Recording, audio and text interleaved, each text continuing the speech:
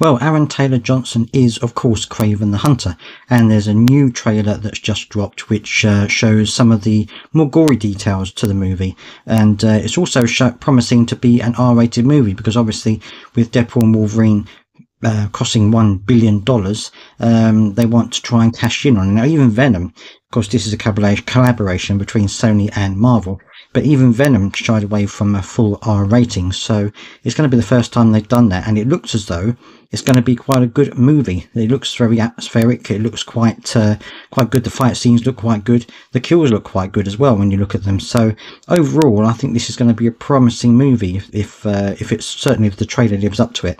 And I think that Aaron Taylor Johnson does look good as Kraven the Hunter. Now, I don't know a huge amount about the character myself, but obviously it's one of those movies that I'm looking forward to, because it has a bit more of an adult theme to it, should we say, than some of the Marvel movies in the MCU. But it's looking like it's going to be quite good. I'd love to hear your thoughts about this, what you think about Kraven the Hunter. Are you looking forward to it, or do you think that actually it's not going to be that good? Let me know down in the comments what you think.